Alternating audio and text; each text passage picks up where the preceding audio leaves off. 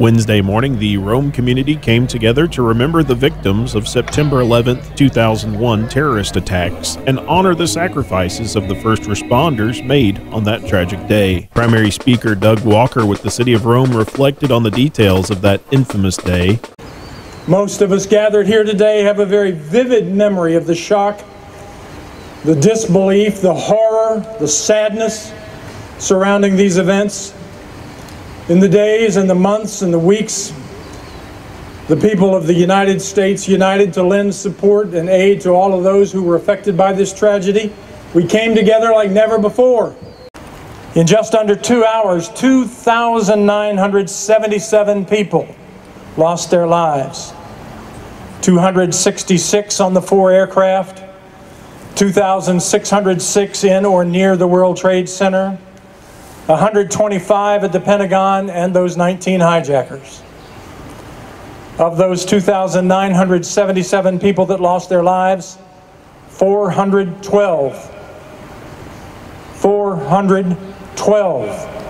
were emergency personnel.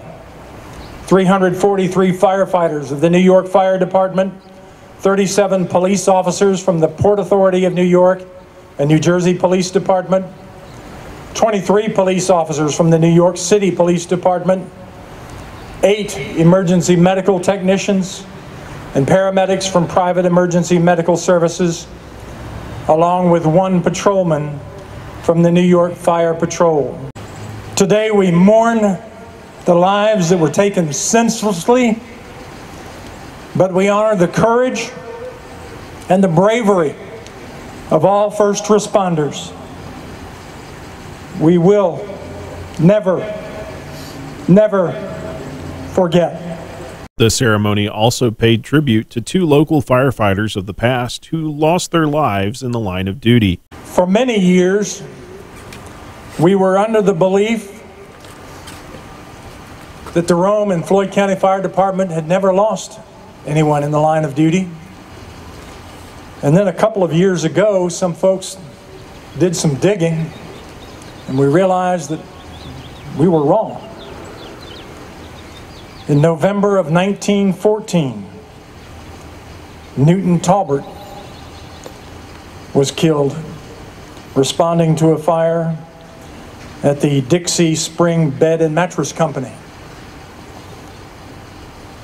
But even more recently, in 1955, W.H. Cooper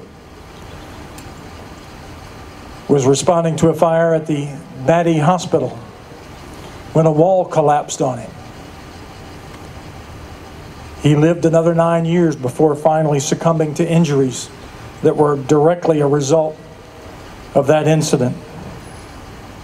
So today we are honored to have members of the Cooper and Talbert families to be brought into the plaza by the Rome Floyd Fire Department Honor Guard to place the memorial wreath. A new memorial plaque was unveiled at the Rome Firefighters Memorial Plaza, commemorating the 2 fallen firefighters, their families, and their legacy in the community. Reporting for WRGA News, I'm Ethan Garrett.